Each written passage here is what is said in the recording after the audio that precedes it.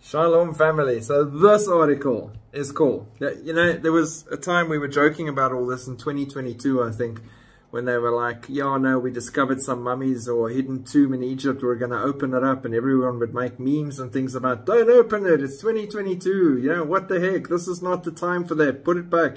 It is hilarious. Archaeologists found the ruins of the famous Backdoor to Hell. Yeah, you heard me correctly. Project Laoba, probably gutting the word, created a 3D model of a system of caves and passageways known as the Backdoor to Hell in southern Mexico. The ancient Zapotecs believed the subterranean site to be an entrance to the underworld. The location under a church matches local law of where the entrance was all along. Now, I'm going to give you a second. You tell me what church that was. Who's behind this church? Nailed it. Yeah, you guys would be great on a game show. All you need to do to find the Backdoor to Hell is search underneath what is known as the ancient church group site. Long thought to be nothing more than local legend, it is now proven correct. Project Laoba research team discovered the system of caves and passageways believed to be the hellish entrance at the Temple of Laoba in the southern Mexican state of Oaxaca in the famed Mitla ruins. In 1674, Francisca de Bourgeois, a 17th century Dominican chronicler, gave an account of exploring subterranean temples containing 4 interconnected chambers with Spanish missionaries. They found tombs of priests and kings. They came the most intriguing, a stone door that led to a cavern as deep as, wait for it, 90 miles. Yeah, not sure how that is possible either, but into the earth, and complete with intersecting passages and a pillar-supported roof that goes down.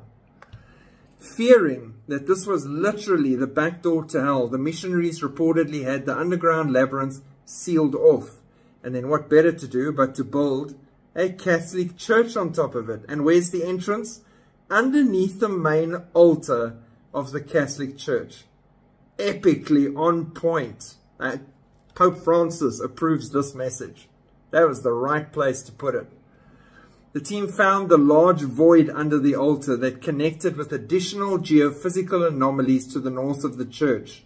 At least for the time being, there's no plan to dive deep and physically explore the backdoor to hell.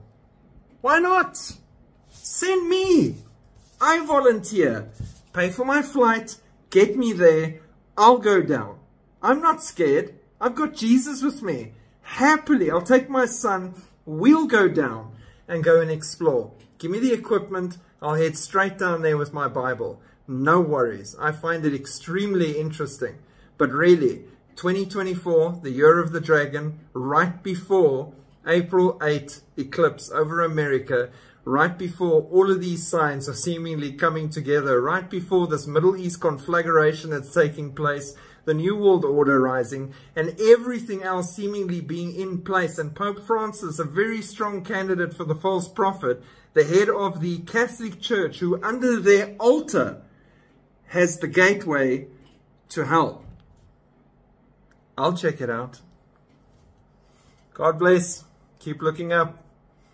Shalom.